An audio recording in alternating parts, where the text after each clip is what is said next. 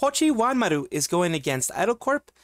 Nijisanji is still in the news, at the very least Kurosanji is, and other VTuber news in this little segment that we have for you. Here's Idol Corp for everybody. You know, this is something that is going to be in the news. I don't know if anybody's going to cover it, but of course I do cover things that I can. Idol Corp is going to be stuck in a little bit of a situation, conundrum, whatever you want to call it, with one of their talents, Pochi Wanmaru, which is one of their longer standing talents, one of their talents that are, you know, being with them for a long time. This is the talent themselves. They haven't been doing anything since February 9th. If you look here, I was, you know, wanting to make sure if they had actually done anything. They hadn't done anything since about like February 10th, February 19th or so. The only response that you see here is pinned by her. I'm alive. I'm dealing with a lot right now and having meetings. I'm not really ready to talk about it yet, and I may be away for a while longer, but I figured I'd drop by and say hello. Please take care of yourselves. So this is one thing that I'm going to go over in the future. I'm going to go over soon, and because I do have the document that is going on. Before we start reading what Pochi wrote in regards to what happened with Idol EN and the management, let's look at the list that she's going to be talking about. This is a specific list of projects that she had completed. They were in progress. Some of them were quarter 1 to quarter 2 to be decided, waiting for Mama availability, the artwork from Mama. The original song was quarter 1 to quarter 2. Pochi Dojin manga, same thing. The Gmod, the chat pick song cover, all of those things were completed, as well as everything that's mentioned here, which is add punishment on the wheel, curse foods, drink a 5-hour energy drink completed, conceptualize 3 future outfits together, quarter 1, watch a cringe compilation, read out loud some of the most copy pastas, order a massive sushi platter, glow in the dark slime, play a horror game, write the greatest idol girls. All these things were completed. And the Uwa roleplay, Pochi returns, Pochi appears on the billboard, was done. The Uwa roleplay is quarter 1 to quarter 2, renting an e-girl, quarter 1 to quarter 2, which is basically around this time. The shopping spree was done. Game collab was quarter 1. Pond Pups mascot, Minecraft, other things, plushies, other things were going to be done. And we're going to be moving on to her words. And once again, I do want to remind you guys, I'm going to keep reminding you during the reading that these are her words. And this is just one side of the story. So, of course, give them the respect that they deserve and give the words the respect that they deserve, but realize it is just one side of the story right now. This situation is a bit of an odd one. It is a bit of a, right now, controversial one, but I do want to cover it because I want it at least to be out there that, you know, we should hear both sides. Number one, I want to put that out there first. Listen to both sides. Don't come out to your full conclusions until Idol has responded. Idol has not seen fit to respond yet because they are not like Nijisanji, that they're just going to be putting out a hateful message as a response, like a knee-jerk reaction. I think Idol, I'm hoping that Idol is either talking to Pochi or talking to someone else to try to figure out the best way to go through this. And I'm hoping that there are talks in the background. But I want to mention that Pochi Wanmaru has decided, from what I'm seeing, is decided to leave Idol for their own reasons. Not throwing any shade at Idol, not throwing any shade at Pochi. Just want to say what's out there. And it starts with this.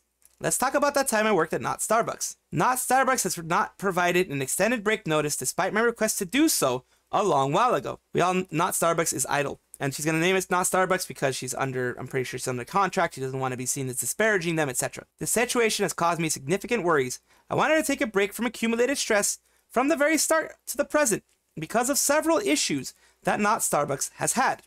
While I recognize some internal issues are being worked on, there has been limited acknowledgement of responsibility for past incidents. I experienced difficulties primarily with my interactions with Mr. Man. He's calling Mr. Man as manager, I'm guessing. Not the Mr. Man we know as Dokibird. Don't get it twisted. I don't think this is Mr. Man from Dokibird. This is Mr. Man as like just the manager. I was scheduled to receive my share of the second promo event earnings given to me in support by customers in early February to help facilitate my move to another country, including various expenses like furniture, soundproofing, better equipment, as agreed, and being the sole reason for the second promo event. But I did not receive anything. The lack of funds has caused me financial hardship. I have been under the impression that I would be paid. I was told it was sent or being sent at the time, and like the first promo event and all the other promo events, I should have received the funds on my next paycheck. I was then recently told that the funds were frozen due to saying I would not do my tasks, which is false. They say that it's false. This whole thing about not doing their tasks is false here. We are still discussing And in the middle of negotiations, there were mentions of other tasks over which I had no control over, e.g. not Starbucks minigame, not Starbucks stuffed mascot, and that was what I was thinking I was referring to. This second concerned me. This one concerned me because I stated multiple times I could do my tasks. It seemed illogical, as I had learned I would not receive the funds prior to this part in our negotiations. I was told by someone else at Not Starbucks that the actual reason behind this was because I had a work leave notice active. Regardless, this shouldn't have changed anything since there was a significant established lapse of time before my leave, and I was more than open to negotiate and compromise to do my tasks during that time and extend the work leave notice. This could be something in regards to, has a big thing to do with maybe the way that the culture is. A lot of companies will have something like that. Will have a provision that if you're going to be leaving, your tasks are not going to be done by you. You are relieved of your tasks, and then you are, if it's an extended leave, they will relieve you of your tasks, especially if you're like in the middle of a big project or in the middle of something that needs to be done and completed sometime in the middle of your extended leave. So sometimes they will get rid of that, and I don't see that as a negative per se, but it is something that did need to get negotiated. I will not be on one side or the other. I'm just putting things around here, as I said. When I started January, I had issued a work leave notice because my experiences at Not Starbucks. I wanted to emphasize that issuing the work leave notice was not related to the promo event. I planned to see what was possible, what my options were, and what we could agree on, finish my tasks of the promo event, and exit with no complications. So what she's saying here, what Pochi's saying here, is that they wanted to go through everything that they needed to do and not have complications and just figure out the best path to doing that, from what I'm understanding here. Keep in mind, we are at the end of March as of writing this, and I could have worked on tasks for the promo event this entire time. There were instances of undue pressure and coercion over the past months. This can be, it is up to the person to see it that way or not. It could have been, could have not been. We don't know because EN, like I mentioned, has not responded. So we only know one side of this, but it is a side that I think needs to be heard at the very least. Going back and forth, such as punitive terms and documents I was given to sign and threats. I refused to sign anything for my own mental well-being and to protect my freedom. Other well-meaning individuals joined in the negotiation near the tail end, but it was still unfruitful, as Mr. Man refused to budge. In the end, I knew refunds might have to be issued despite having last option because of my financial situation and possibilities of resolving this. I was recently made aware by customers that upon asking for refunds, messages sent by Not Starbucks to customers indicated no refunds would be offered because I was presently working on and on my way to finishing my tasks, which they say was false as we had not yet come to an agreement, while simultaneously claiming I would not do my tasks. So they were telling customers, according to what Pochi's saying here, the management was telling customers when they wanted refunds for the certain tasks that were being done, that the refunds couldn't be done because they were in the process of finishing those tasks and they would be completed, so there was not a need to be refunded, which makes sense if the tasks that were products and other type of things like that would be completed at a certain time. You're not going to get a refund because you're still going to receive your product, that type of thing. I can understand that point, but according to what she's saying, she was never asked to finish those tasks. She was actually told that she was not going to be able to finish those tasks, and that's why she was not going to get paid. I haven't received anything either way. In the end, it is the right thing to do for customers because we were unable to find a way for Not Starbucks to let me complete my tasks. I have been feeling very unwell because of this situation, and I made this known to Not Starbucks. It has affected me mentally and physically where I have needed to see a doctor. Most days I feel very depressed and brain fogged, completely out of it, and I struggle to do anything, including coffee making. I have felt very lonely and isolated, worsening my anxieties. I am very exhausted. I will try my best. I have respectfully asked Not Starbucks to respect my privacy and discontinue any further attempts to contact me. Despite holding evidence, I've chosen not to disclose further details out of consideration for the other baristas and Not Starbucks staff. I believe it prudent for all parties to move forward and disengage from this matter. Continued engagement serves no purpose and will perpetuate harm and validate my experiences. So, Not Starbucks, it has made a mistake. Not Starbucks has had issues going forward, and so far they have not responded, which, like I said, if you're smart, you don't respond to these immediately. If you're smart, you don't get a knee-jerk reaction. Nijisanji hasn't been smart, but Not Starbucks seems to be pretty smart on their end and just letting it simmer, see how it goes. see if they actually need to make any type of response, seeing if they actually need to make any type of changes in the way that they do things. So since one side has been seen, this is the side that I'm showing, of course, and this is the side that I will give the side as well to Not Starbucks, and I know who Not Starbucks is. If they decide to put something out, I will put their message out here as well. So for now, this is what we have on here. My opinion is it sucks if all of this is true and they have the receipts as they say. It sucks. I can mainly attribute this to maybe a bad manager, one bad person in the bunch, but one rotten apple does spoil the bunch. But I don't think this is indicative of a worse part inside of the organization unless more people speak out about it. Unless more people speak out about it and are like, yes, it was like that with me too. Yes, they were bad with me too. I'm going to take this as an isolated incident and bad communication and bad management in this situation, which can happen. People can make mistakes. People are human. They can definitely make mistakes. They can definitely do things that will screw them over. And I don't want that to be something that will be seen as like hate towards this organization. That's all I have to say on this matter, though. I do hope that you guys can understand why I'm kind of taking a middle of the road thing. The issue that we're facing right now is Enna Alouette had a conversation with Kiara.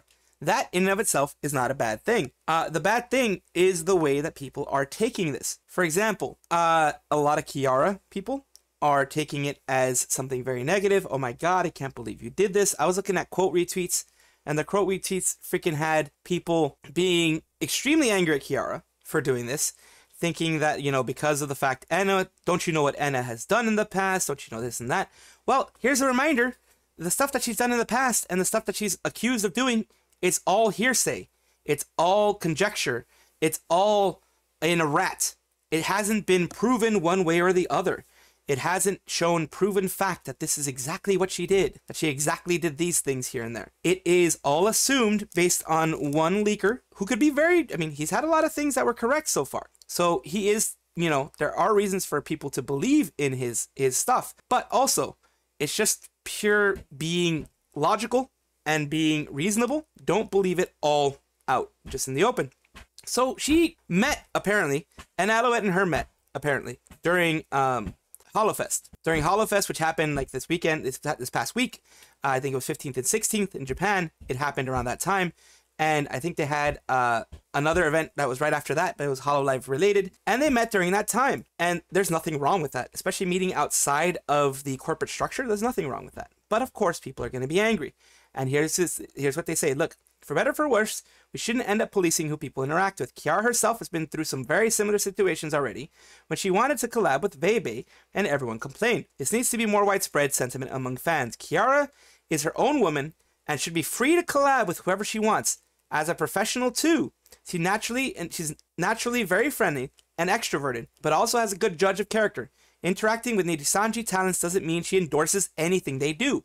And that's the important part. Just interacting with them, just talking with them in a friendly manner does not mean that, yep, she puts a rubber stamp of approval, the Kiara KFP stamp of approval on everything Enna, Illyra, or anyone else has done in Nijisanji. It is a professional relationship a lot of times. It is an outside of work relationship where, like, Kiara's not going to really be trying to dig in to anything that Enna has done in her past or Illyra has done in her past. It's just in the moment at that time. It doesn't mean, like I said, repeating does not mean she gives a rubber stamp of approval of everything that has been done by Enna. It really is unfortunate that the community has gotten to this point with Nijisanji. I don't approve of this. I don't approve of people going like this to anybody that interacts with Nijisanji. Let them interact with who they want. Like I've always said, if you are an enjoyer of Nijisanji, if you are someone who has an Oshi and will not stop watching that Oshi, go ahead and do it. You are not going to get any hatred from me. You are not going to get any type of negativity from me.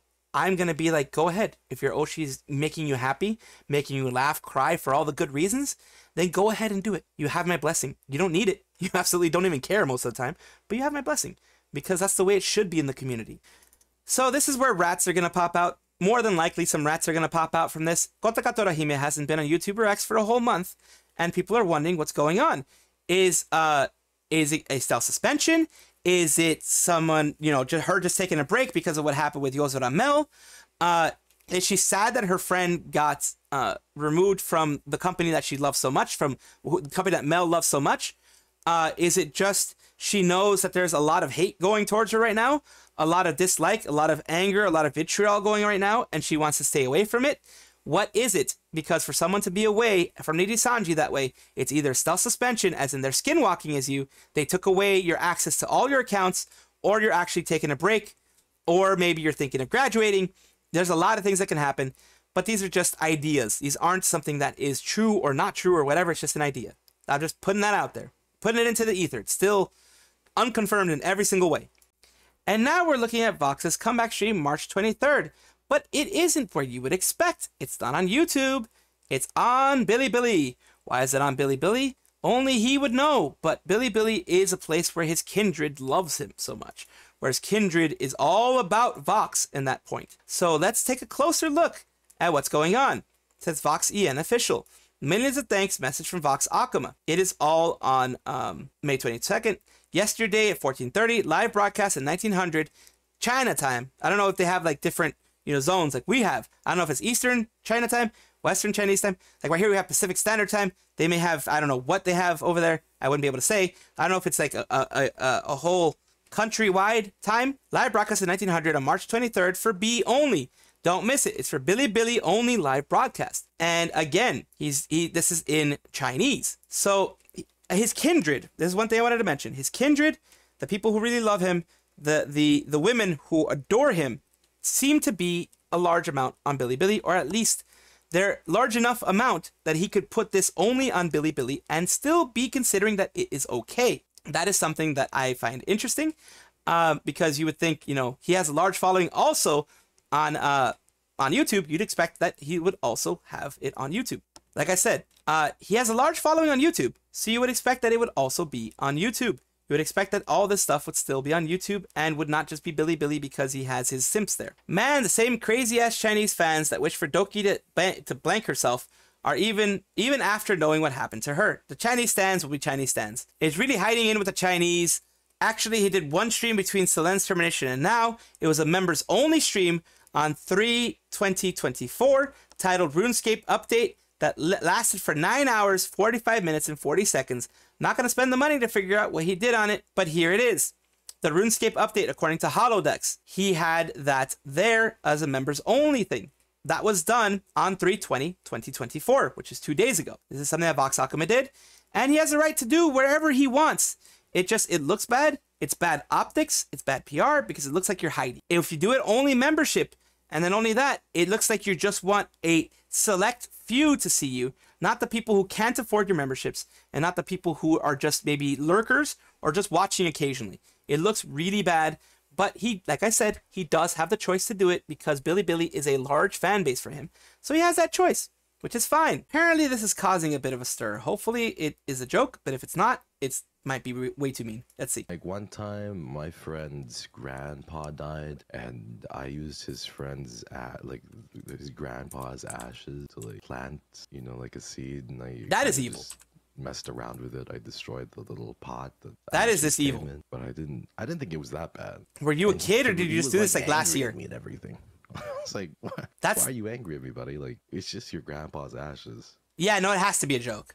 It has to be a joke. So yeah, people can be mad sensitive. You know what I mean? Mad sensitive? One other time, like my friend's goldfish annoyed the fuck out of me. So like I wanted to see if it could swim up current the toilet. And he's just trying to be edgy. I think he's trying to be edgy for 5 years, kind of bullshit. People can be sensitive as hell, bro. Don't mind it. I think he's just trying to be edgy. It's like really, I mean, I don't know. I just don't see people as being that mean. But if he is that mean, I don't like that he did that. I don't like that that kind of stuff is happening, that people are pushing that kind of stuff. I don't like it. I don't like it at all.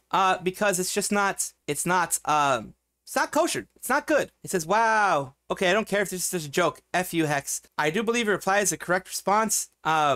Hex is apparently an effing psychopath, because if he does that, then yes, he's a psychopath. Even if it was a joke, no one's effing laughing. Don't have any words for this. It's in case it gets taken down, the streamable part. Equivalent to grave desecration, animal abuse for the other. Ironic that he said that people can be super sensitive about stuff when he was upset about Zaion making an R joke when he's past trauma of sexual assault when he was younger. In short, Hex, you are no different. And I will agree with that. The fish thing isn't such a big issue, but like the desecration thing, it can cause trauma, it can cause hurt. Of course, SA is way different than that kind of stuff. Way different. But it's still, an asshole is an asshole, of course. Like the other thing, like I said, the other thing is way different. But yeah, bad jokes are bad jokes, and they should never be done, should never be said. You should respect each other, and you should respect the spaces that people find safe, and the things that might anger somebody else. You should really respect that. Now, what the effing F, that's pretty much the response. He was looking at him like, what the heck? That was an accurate and appropriate response. Obskur is a 3D app. It's basically kind of like, I guess, VTube Studio in that sense. And you can have interactions with it, just like VTube Studio can have certain interactions with it. Things like that. It's kind of like a broadcasting application built on Unreal Engine 5, as it says here. And this is what they had to say today. This was something that was mentioned here. Obskur, notice of closure. It is with a heavy heart that we announced our departure from the virtual space. Over the past 3 years, we have enjoyed creating and building an application that broke barriers and expectations in content creation, and want to thank those who supported us along the way. Due to the heightened focus on its core business, Movella, which I guess is the person that was above that, has decided to limit investments in non-core businesses. Accordingly, the Obskur platform will no longer be active effective March 31st, 2024. Thank you once again for your support. Keep pushing boundaries and continue making your stream unreal. Obskur team, you guys were awesome right down here. Players, you guys were awesome to chat with, and seeing the cool stuff you created to help out the VTubing tech was insanely inspirational. Any projects that allows me to go insane with sliders deserves praise. This is Players, which I guess was a part of involved in this whole thing, myself and Flash.gg. Wish you the best and hope that you can chat and see you guys soon. Down here, Rob Roman, thanks for all the hard work you guys have put in. This product definitely had potential, but unfortunately, some people just aren't ready for it, and that can be upsetting. Good luck with your future endeavors. Us, I wish you all the best for your endeavors. The tool y'all built was hella cool. GG's. No. What's the plan with the physical trackers? Have they turned into paperweights, or is there a possibility they'll be updated to be usable in other broadcasting programs? I don't think they're going to be doing anything. I think they're just going to be getting rid of it. And, you know, that can be good or bad. I mean, depending how you see it. Obskur, the Twitch interactions part is what I wanted to look at. These are the things you could have done with Obskur. The article we're going to be talking about is how you can quickly set up interactions. They have the interactions right here with Twitch points and, you know, the fire in the background with Unreal. You can go into your creator dashboard, extensions, Obskur, add it in there, and then you could have your interactions through chat, set it as a component. And it basically made it so that you can have different chat interactions. Like you can change it to a bedroom scene, you can change it to empty environments, you can change the environments in the back, and you can allow your audience to interact with it using the Twitch extension. And it was a good one. It was all Unreal Engine 5, which took a lot of effort for them to make, of course. And it was a lot of work that they put into it. I just wanted to show you guys what it was all about. And it's sad that they're going to be leaving, because it was an interesting thing. What didn't work very well for me, because I didn't know how to use it very well. I tried it a little bit. I didn't work very well. That's not their fault. It's more me, more than likely. Just wanted to let you guys to see what was a little bit behind everything that they had. Here are people reacting to the news. Of course, people will have their own reactions. It says, I will no longer be acting as art director for Obskur. The Art Gun. He acted as art director. Thank you, Movella, for the opportunity to meet some amazing people. Really enjoyed your time. He was doing a lot of work for Obskur. From what I've read from people that have told me stuff, he was doing a lot for Obskur. So it really does suck. Nagila, Fennec VTuber, says this was so cool and super innovative. It just didn't have the support it needed to continue.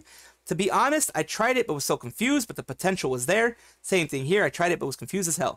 Well, I was trying to get things set up to stream on here, but I guess I'll scrap that idea. Good luck to the Obskur team and their future endeavors.